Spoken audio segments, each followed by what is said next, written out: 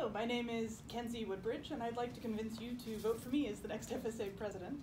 If elected, you'll be able to rely on my knowledge and experience with the FSA, my bargaining experience, and my communication skills to assist me in providing strong leadership for our union.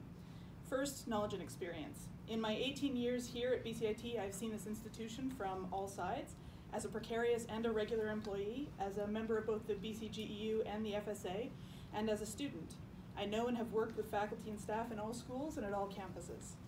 In my 11 years in the FSA, I progressed from participating in departmental hiring to serving as a tech rep to participating in bargaining.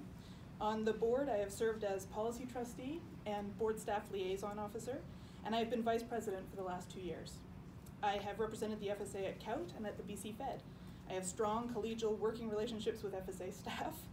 I won't require any startup time to become familiar with the FSA's many complexities.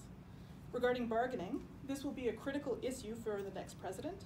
Our current agreement expires next year, and we need to be prepared and ambitious in this coming round. As a member of the Collective Agreement Committee and bargaining team in the last round, I gained valuable experience and learned how important it is to prepare, to persist with a positive and creative attitude in the face of opposition, and to not give in on critical issues.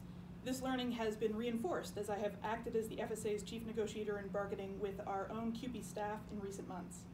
I am eager to start preparing for this next round and have the experience to support our bargaining team.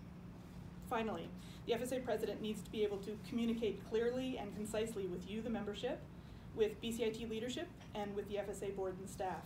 I believe my career here at BCIT has demonstrated that I am an empathetic, clear, and strategic communicator who seeks to increase mutual understanding wherever possible.